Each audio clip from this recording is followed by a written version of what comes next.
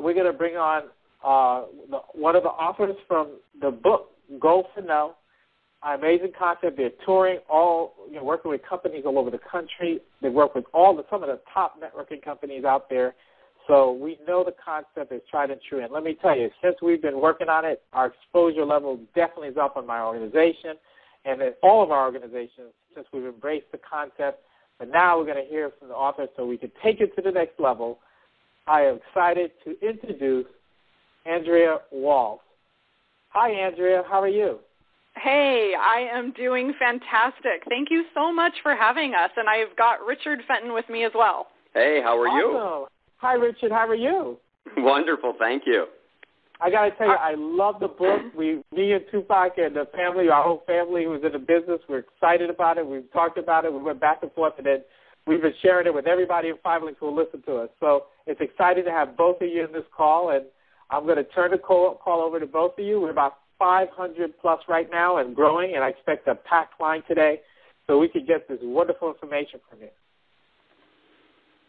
Great. Well, listen, we are always thrilled to be on the phone with people who are excited about building their business, and we're especially excited about sharing information about our favorite word in the whole world, the word no. Right. Now, some of you may find that a little strange, but we see no in a totally different way than most people.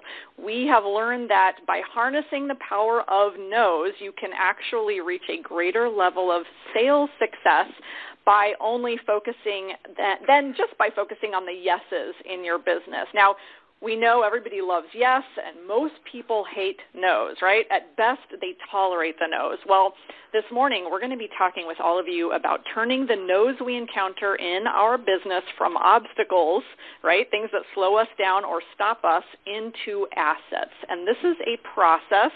You could say it's a mindset.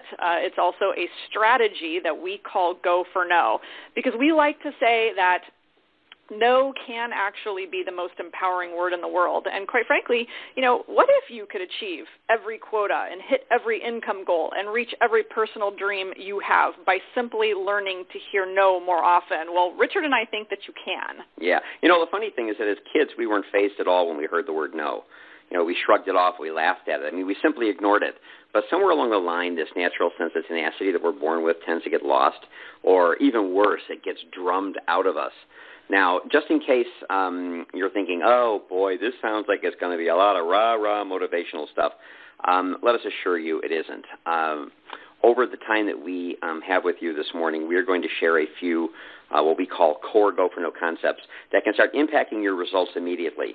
And when we say immediately, we're not talking about next week, next month, or next year. We are talking about like this afternoon. Absolutely. So here's the first question we want you to ask yourself, and that question is, when you hear the word no, what does that no mean to you? In other words, how do you respond to a no internally in your mind? What do you say to yourself? Is that the moment where you say, wow, I'm not going to get anywhere today. I don't have what it takes. I hate trying to get people in the business. I'm bad at prospecting or networking, all of that negative self-talk. I can't be successful in this business. Or do you respond positively, and are you able to avoid all of that negativity? And also, how do you respond externally in your actions? What do you do when you get a no or a series of no's? Do you stop for the day? Do you get involved in other tasks and let the entire day go, without making another call or another contact? Some people go a week or a month. Do you avoid networking situations? There's all these things that we do in our activities because we hate putting ourselves in the position of hearing no and being rejected. Well, so we asked the question, how do you respond? Because it's really telling, and it's so critically important, because your response to rejection, in this case the no's that you encounter, is the thing that ultimately spells the difference between long-term success and failure for millions of people all over the planet. And Rich and I believe it's not age or gender or training or skill, not the product or service being offered. Right, it's not the economy either. Right, nothing else but this. The relationship you have with the word no, and You may not know you have a relationship with the word no, but you do. So what you think and feel when you hear it, how you internalize it, how you respond to it, and what you do afterward as a result. In other words, whether you seek opportunities to hear more no's or whether you then start running away from them, metaphorically, is one of the single most important factors in determining the level of success that you will achieve. We're going to help you do that. We can help you reprogram this entire process. So we want to go out on a ledge here and say that if you are not currently achieving the level of success you want in your life, you are probably not failing, that is, hearing no often enough. Now, because Richard and I are known as the Go for No people, everyone assumes that we must somehow be so fearless. And the good news is nothing could be further from the truth. We've worked this stuff, and you guys can too. We've learned how to change our mindset. So we're going to lay a little foundation before we get into the core concepts that you guys can use in your business immediately. Rich needs to tell a couple stories that may be a little familiar to you, and he'll kick us off. Sure. Well, I have to tell you, I started my career in business working for my father in the automotive industry, and I had been working for him for a couple of months, and suddenly I found myself failing miserably. I mean, just as bad as you can imagine. I knew I had to do something, so I had to go back to my dad, and you have to imagine how difficult this was. Here's a 20-something son going to his sales legend father and having to actually say, I can't sell, right? Well, my father took it extremely well. He said, Rich, he said, you're right. He said, I've never really given you any sales training. He said, come on in here. Let's make some calls together. Well, let's make some calls together really meant that he was going to make some calls, and I was going to sit on the other side of the desk, and I was going to listen in, because this was in a pre-speaker phone era. So I only got to listen to, one half of the conversation, right? When my father grabs his phone book, he flips to the rent-a-car section, and he says, here we go, ABC Rent-A-Car. I've never called on these people before. Let's give them a call. Well, my dad dials the phone. He gets the purchasing agent on the phone. And Leslie, Tupac, I have to tell you, in 3 minutes, he gets an order for 20 cars. And that was the moment that I decided that I was going to quit the car business, because I knew that I could never do what I had just watched my father do, or at least I didn't think I could, right? Well, you see, my father was one of those quintessential sales naturals. He was somebody who could start a conversation with anyone, anywhere, anytime about anything. He had no fear or hesitation at all. In reality, in this regard, I am not my father's son. Right. So you may be thinking that this is the point where Rich really turns it around and dug in and worked really hard and conquered his fear of selling, right? No, not so much. The truth is, I did quit my job. I quit my job. I moved from Los Angeles all the way to, from Chicago, I should say, all the way to Los Angeles to get as far away from selling as I possibly could.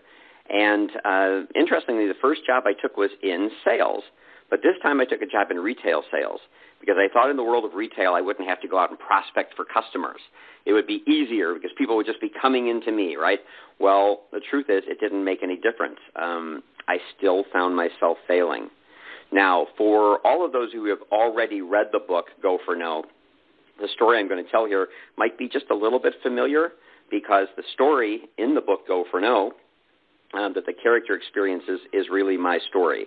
It's the story that actually happened to me. I had been working in this new job for about 2 months. As I said, I wasn't doing that well, and that's really an understatement. My sales were so abysmal, I was pretty sure they were going to fire me. And that's when I heard that the district manager, a man by the name of Harold, was scheduled to visit the store. And I thought, maybe if I could just impress this guy, Harold, when he comes in the store, they'll give me a chance to improve my sales, right? Well, Harold shows up at 9:30 in the morning. We had donuts and coffee. The store opened up at 10 o'clock, and I got to help the first customer who walked in. And in walks this well-dressed gentleman who immediately announces that he wants to buy an entire wardrobe of clothing. And I thought, wow, here it is. This is it. This is my magical moment to impress Harold and show him how great I can be. And sure enough, within half an hour, I've got an $1,100 sale on my hands. I'm really proud of myself, and I'm just absolutely certain that Harold's going to be blown away. Well, Harold finally, throws me a bone, and he says, hey, that was a pretty good sale, kid. But let me ask you a question. He says, the question I want to ask you is, what did that customer say no to? And I have to tell you, I got, thrown off a little bit.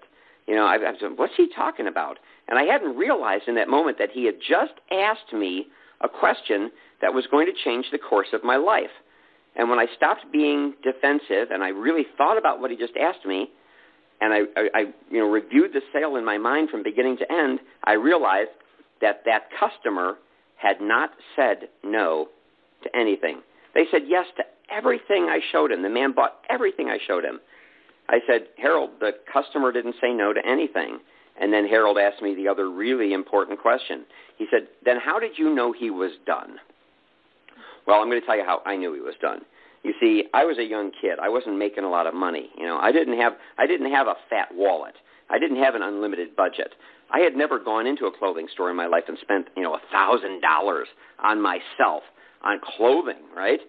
So when a customer got to $1,000, they were done.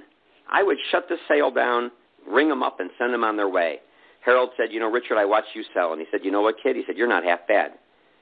But then he said, your fear of the word no is going to kill you. But, he said, if you can get over that, he said, I think that you could become one of the great ones. Well, it was amazing because I went into work that morning thinking they might fire me, and I went home that night fired up, if you will. I went home that night, 2 letters from greatness, and the letters were N-O. That's why we're so excited about the word no. Now, while this is my story, I'm pretty sure that I'm not alone here.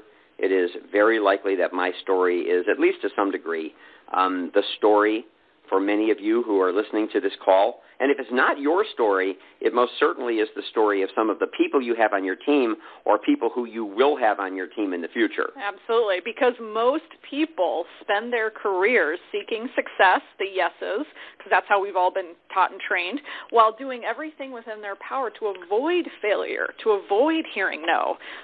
Ironically, that is a recipe that ensures mediocre performance, intentionally increasing your failure rate. And by that we mean intentionally increasing the number of times people say no to you is the ultimate strategy for achieving the long-lasting, sustainable success we're talking about. Because when you go out of your way to increase the number of no's you hear, the yeses will show up at your door in greater quantities and more stress-free, we'll talk about that in a minute, than you ever could have imagined. Before that moment with my sales situation with Harold, I had operated using a mental model that had me in the middle, and it had success, having people say yes to me on one end, and it had failure, in other words, having people say no to me on the other end. And I thought it was my mission in business, in life for that matter, to do everything within my power to move towards success and have people say yes to me, and simultaneously to do everything within my power to move away from failure and to avoid having people say no to me. But what Harold got me to understand that day is that there was a second model, quite frankly, a much more effective model. Harold said, Richard, the way that you should be thinking is you are on one end of the model with failure and rejection and having people say no to you in the middle. And this success that you want so desperately, that is on the far end of the model. He said failure and rejection and hearing the word no, these are not things that you're supposed to be avoiding. These are things you're supposed to be seeking, because no, right, is the stepping stone on the road to success. Put another way, what Harold kind of taught me, that day was that, and this has become really the subtitle of our book, yes is the destination, but no is how you get there. Harold, made an interesting analogy. He said, most people when they're driving down the road, if they saw a sign marked failure, they would assume they're heading in the wrong direction.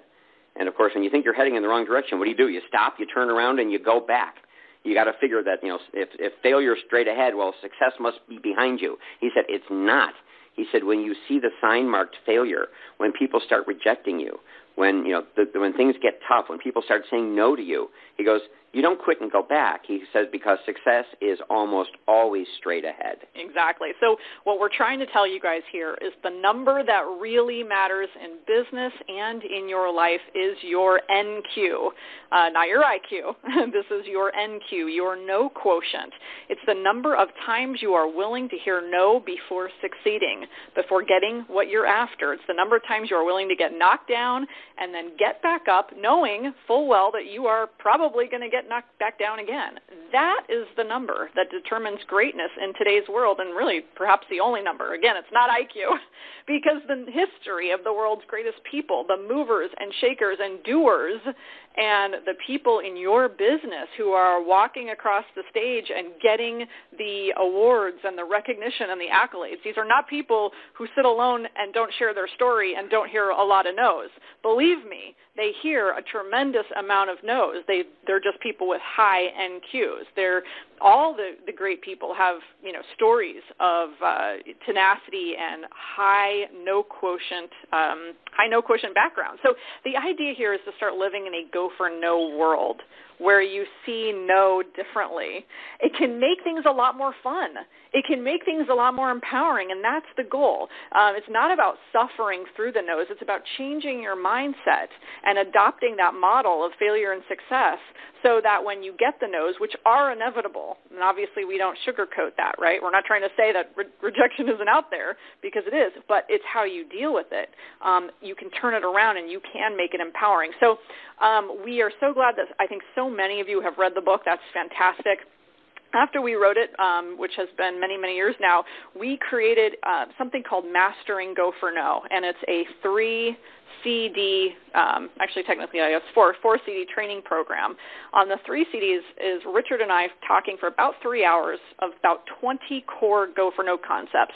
We looked at every nuance. We looked at every mindset idea. We looked at every tactical strategy, and so we developed this program, and then we created a personal implementation guide that goes with it. So what we're going to do today, this morning, is we've picked out a couple of our favorite concepts that we know will work the best for you, and that's what we're going to cover next. So Richard, let's talk about the first one. Okay, yeah. Let's start with core concept number 9 from the audio CD program, and that is that having yes goals is important, but having no goals is critical. Right. Now, we allude to this idea of no goals in the book, and you all know, I'm sure you are all pretty good goal setters. We all know how important it is to set goals. The challenge is that sometimes, is in the type of goals we set.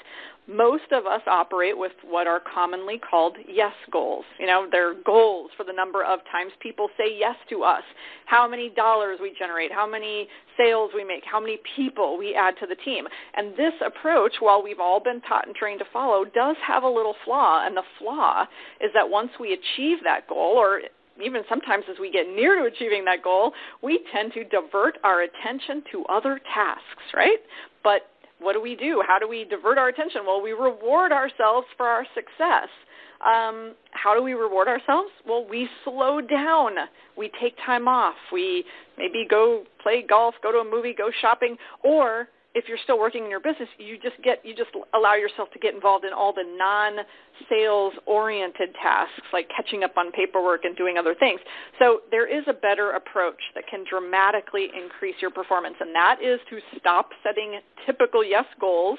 And we don't mean don't have a vision, don't have that vision board and all of that, but we say stop focusing just on those yes goals and start setting a no goal instead. Right. In other words, we're saying to stop setting goals exclusively for the number of sales you intend to make or the number of people you intend to recruit and add to your team, yes, right? All the yeses. Yeah, all of the yeses. And to start setting a goal for the specific number of times that you intend to get people to say no to you. Now, what we're talking about here really is to start operating with a failure quota in addition to simply having a success quota. Yeah, so it does require a little shift in thinking, especially for those of you who are really focused on being good goal setters and good goal achievers. So, but when you do this, your results can be immediate. So when we first launched our business, I always give this example because we did it ourselves, and in our case, we had a yes goal of about 4. Our goal is to speak about 4 times a month. So we would get on the phone, we'd start calling and sending packages and sending emails and following up, and sometimes we'd get lucky, you guys, and we would book our 4 yeses the very first week. So what do you think we did with the rest of the month? Well, Richard and I, we lived in L.A., so we'd go to the movies, we laid by the pool, and then one day we had an epiphany. We said, we're starting to teach people this go for no concept, but we're not doing it. We're not living it with these no goals. So we decided to change the way we set goals in our own business, and we started setting no goals instead. And so we decided to get 100 no's. And we were selling to businesses, so we wanted 100 companies to say no to us each month. And when someone said yes to us, we didn't just stop and celebrate and then stop for the day. We had to keep going, actually, to hit our no goal, and that was the difference.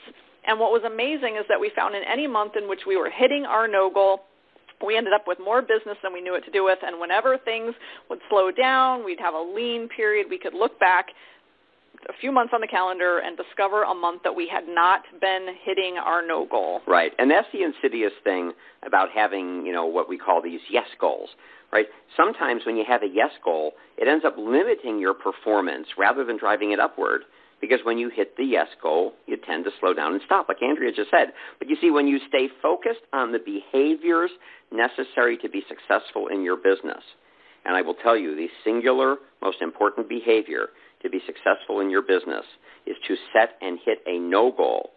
You will find that the yeses will come. They will come automatically, and more excitingly, they will come more stress-free. They always do. Can you just talk about that for just a second, the stress-free aspect? The stress-free aspect? Well, if you think of the idea that when you're trying to get a yes, and your entire conversation with a customer is like pressing them and pushing them and trying to get the yes. I mean, you put a tremendous amount of stress on yourself to get the yes, and you're also putting the same amount of stress and pressure on the prospect, which interestingly ends up with them saying no. Now, if you were to invert it and just say, I'm going to present my product, I'm going to present the service, I'm going to present the opportunity, and I'm going to go into this situation understanding and accepting the idea that no is a perfectly acceptable answer.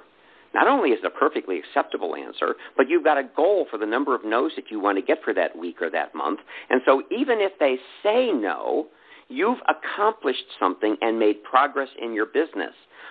When you do that, it's like all the stress gets released from your body. You're no longer pushing, you're no longer pressing, and the greatest irony of the world is that when you let this stress and pressure go and now you're relaxed, you'll find that the people you're selling to are more apt to say yes. It is really one of the most ironic, interesting, and fascinating parts of the business world that we've ever found. Absolutely. And that kind of brings us to core concept number 4. Andrew, is that a good one for us? Okay, I'd like to talk about from the program, and that is that you need to focus on quantity first and quality second. Right. Specifically what we're talking about here is the quantity and quality of your sales and your opportunity-type presentations. Right. Quantity, of course, refers to the number of people who you are going to approach with your story. While quality refers to how well you explain the features and benefits of the products and services and the business opportunity. Right. Now, listen, it's important for Andrea and I right now to make sure that we communicate to you that we're not trying to discount the importance of doing a quality presentation. Right? It's important to do a great presentation when it comes to influencing others and achieving success in your business.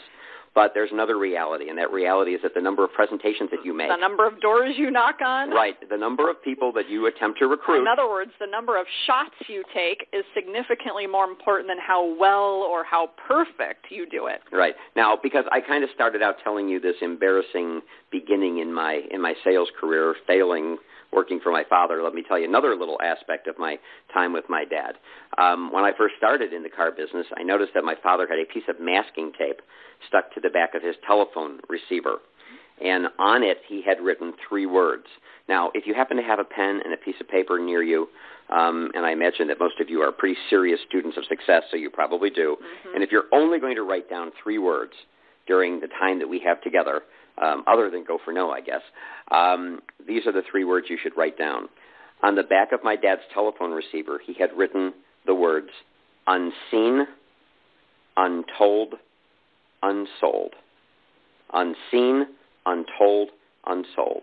Well, being new to the business of sales, I asked my father, what does that mean? And he said, Richard, selling is nothing more than telling your story to as many people as you can, as fast as you can. He said, if prospective customers remain unseen and untold, He said they will forever remain unsold. Well, I mean, let's face it. It just doesn't get any simpler than that. The point that we are trying to make here is that the best, most perfect sales presentation, the best approach in the world, the one that you wordsmith, right, and practice and role play for hours or days or weeks or, God forbid, months, is completely wasted when you don't deliver it. While the worst stuttering, stammering, unfilled, screwed-up sales presentation in the world has a chance to create magic. See, it doesn't matter how smooth you are with your presentation or whether you can answer every question or every objection that somebody throws at you. What matters is that you tell your story to as many people as you can, as fast as you can. My father, I should mention, was the #1 seller of General Motors product in the company's history. And what he did not say to me was that you had to be perfect or that the quality of your presentation had to be exactly perfect. He said, tell as many people as you can, as fast as you can. Tell them your story, and those who want it will take it, and those who don't won't. Now, we're willing to go on a little bit of a limb here, and we're going to suggest that you could approach people, and you could say, you don't want to know about 5 links, do you? And you know what? Some people are going to go, I don't know. What's 5 links? And suddenly you are going to find yourself in a conversation about your product and your service, and that really is the only goal. Yeah. Now, obviously, we're not recommending that approach, but it's a great example that to make the point that the worst presentation that is delivered is infinitely better, Rich said it, than the perfect presentation that's never delivered. Perfection is a killer of progress. And the problem is that many people spend so much time preparing and working on their approach that they never get around to approaching anyone. Somehow they're never quite ready enough. Well, the best way to perfect the quality of your approach is to increase the quantity of people you approach. Right. And when you do that, what you find is that you're letting the SW principle work for you. And, what all those SWs stand for those of you who haven't heard this before, is some will, some won't, so what, someone's waiting. Yep. So let me break it down. Some will. You're going to make your presentation. They're going to like what you have to say, and it's going to be easy. We love those, sure. But some won't, no matter what you do. Well, so what? This is where your response to the no comes in. This is where your attachment to the outcome, in this case your attachment to the yes, needs to become, so what? That's okay. And immediately after that, someone's waiting. Now, the idea of someone's waiting is really important but here's the question, is somebody waiting? Do you have a list of people that you've spoken to? Those are someone's waiting, those past no's, who maybe weren't ready, who weren't maybe all that interested, who were nervous because, you hear all the objections and all the excuses, right? Do you have somebody's card you got a week ago that you haven't called back? You have a list of happy customers. You could get referrals. Well, of course you do. There's always someone waiting, even if they don't know it. They might not know they're waiting, but they are waiting. They're waiting for you. However, the problem is that most of the time, because we live in a go-for-yes world, meaning we're always operating in a way that has us avoiding situations where we could be rejected, we don't look at the someone's waiting list. We avoid it, or we become complacent, waiting for the easy phone call, the person who falls into our lap, rather than getting out there making something happen in your business. So take the someone's waiting list seriously. Make an effort to create a list of those people. And when you do get that no, you have a far less emotional reaction, a toxic or bad negative reaction, right? That's that response to no, because you know you have opportunities right around the corner. It's important to focus on that there are people waiting, that you've got to keep going quickly and move to the next person who's out there with a need for what you have, even if they may not know it yet. Yeah, that's good. And that really brings us to our next really important concept, and that is that no doesn't mean never. No means not yet. Now, my guess is that there's always some people on the call, especially when we have this many people on the call, who are people who love numbers. I'm a numbers guy, so I understand. I think you'll find these numbers very interesting. I want you to consider these selling statistics. 44% of all people give up after hearing no one time. They will approach somebody with their product, their service, their opportunity. They make the presentation. The person tells them no. And what they do is they interpret that no to mean never. They assume that that no means that this person will never buy from me. This person will never become a part of my team. 44%. 22% more give up after the second no. 14% more give up after the third no. 12% more give up after the fourth no. Now, if you're doing the math here, 44, 22, 14, 12. This means that 92% of all people will give up before getting a fifth no from somebody that they've approached with their product, their service, or their opportunity. And yet the same research project that this came from showed that 60% of all people who will eventually become your customers or join your team will say no 4 times before they finally say yes. So, we all find ourselves asking the question, how do I get in the top 8% of salespeople? How do I end up being the person who's going to walk across the stage getting the award? How do I get the cars and the trips? How do I get the great life? The answer is real simple. Stay in the game long enough so that when everybody else has gone home and there's only 8% of you left, right, trying to get the business, and 60% of the customers are ready to buy, that you're there and that you're reaping the benefits of persistence.